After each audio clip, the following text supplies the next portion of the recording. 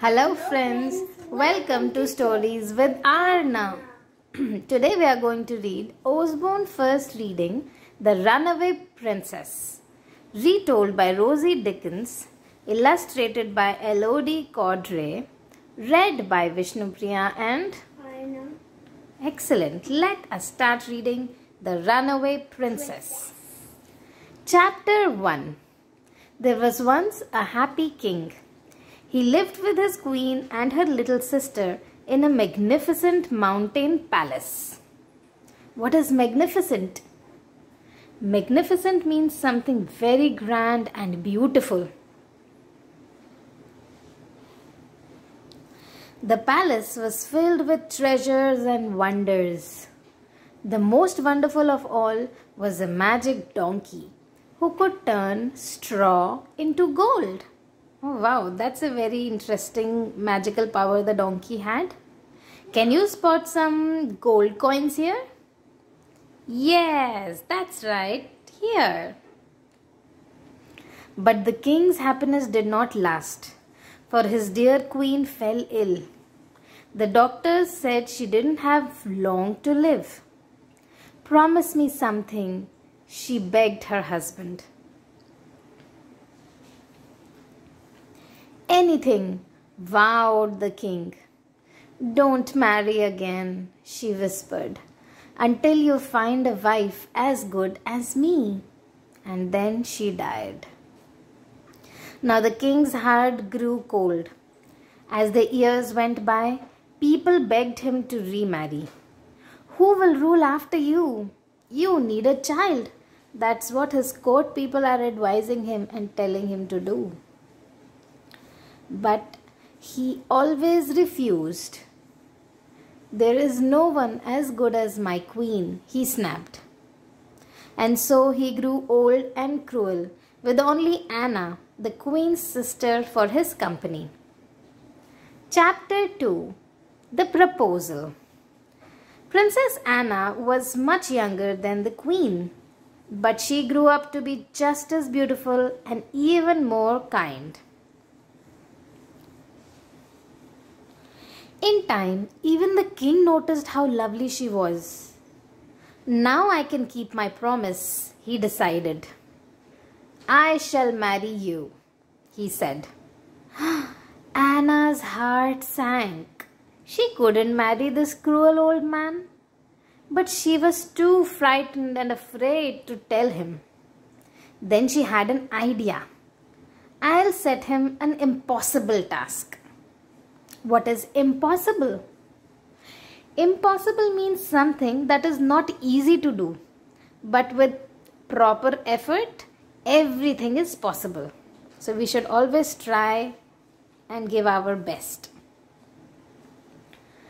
I could never marry without a dress as beautiful as the sky, she said. The king snapped his fingers.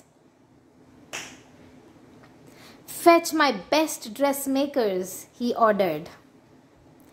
That night, the king gave Anna a dress of shimmering blue, embroidered all over with silky clouds. Now you can marry me, he said. Such a pretty dress, right? Anna thought quickly. Not without a dress as beautiful as the moon, she replied. Again the king snapped his fingers. Get those dressmakers back here, he said. The next day, there was a dress of shining silver trimmed with glowing moonstones. Now you can marry me, he said. Oh wow, look at this beautiful dress. Not without a dress as beautiful as the sun, pleaded the poor princess. Hey, can you spot the sun for me? Yes, here it is. Correct. So the king snapped his fingers again. Let's do it again. The next day, there was a dress of glittering gold scattered with scarlet rubies.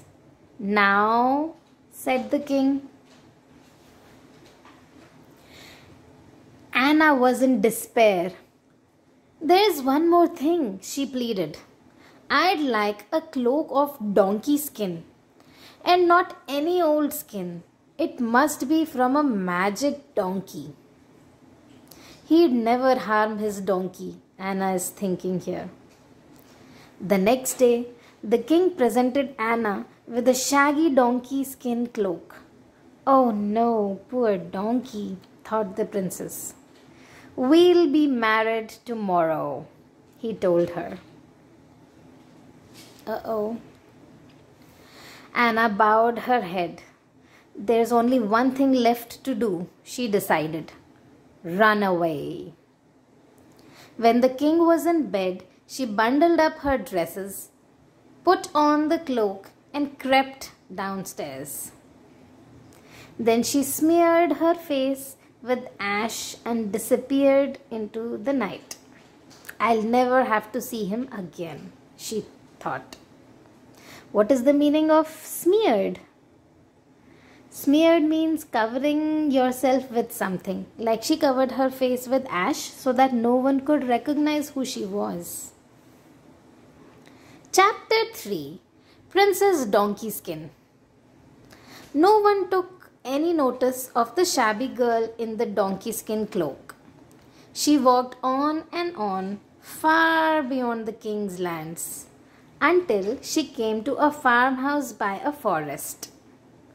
The farmer's wife looked curiously at Anna. "What is your name?" she asked. Anna didn't answer. "I'll call you Donkey Skin," laughed the woman. "If you're looking for work, we need a girl to look after the geese." Donkey Skin worked hard. The farmer and his wife grew very fond of her. They never guessed their goose girl was a runaway princess.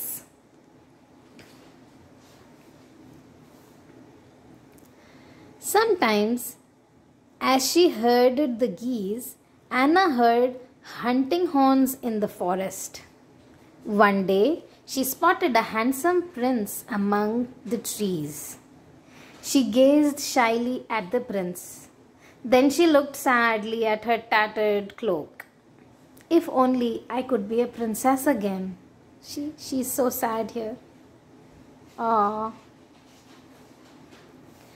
That evening, she hid in her room and took out the sky blue dress. Oh, that's a gorgeous dress. The prince was riding home when he spotted the farmhouse. "I'll stop and ask for a drink," he decided. One of the windows glowed with a mysterious blue light. Inside, the prince saw a girl in a shimmering blue dress. "She's as beautiful as the sky," he thought, losing his heart to her. Suddenly, he felt too shy to knock. He rode slowly back to his castle, dreaming about the mysterious girl. Who was she? He's thinking. The next day, the prince sent a messenger to the farm, but there was no sign of a girl in a sky blue dress. The messenger is asking the farmer and his wife, but they don't know about that girl. Chapter 4. A Cake and a Ring. The prince sent out messengers far and wide. None of them could find the mystery girl. Hoping against hope, the prince rode back to the farm. This time, a silver light shone from one of the windows. His heart leaped. Could it be?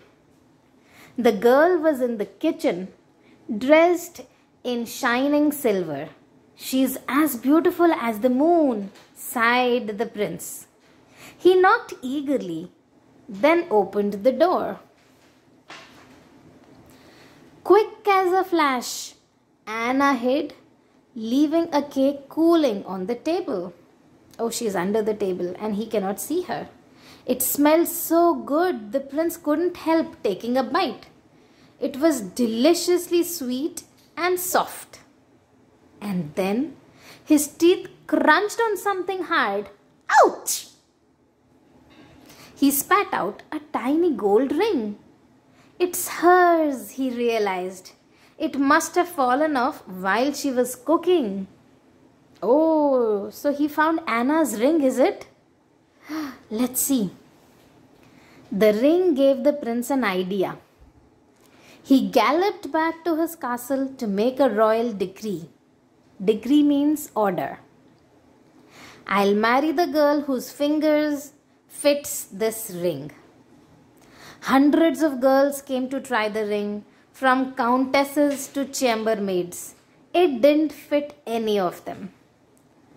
Anna stood at the back of the great hall, wrapped in her donkey skin cloak. Can you spot where she is? Yes, here she is, right behind all the other beautiful ladies trying to wear that ring. Is there anyone else? Asked the prince eventually. Just that girl in the shabby cloak, laughed a courtier. The prince looked into Anna's eyes. Let her try the ring, he insisted. The courtier frowned.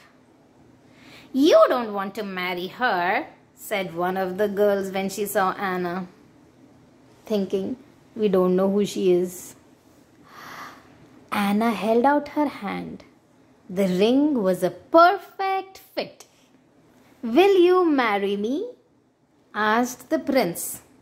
Yes, said Anna, letting the cloak slip from her shoulders. Everyone gasped.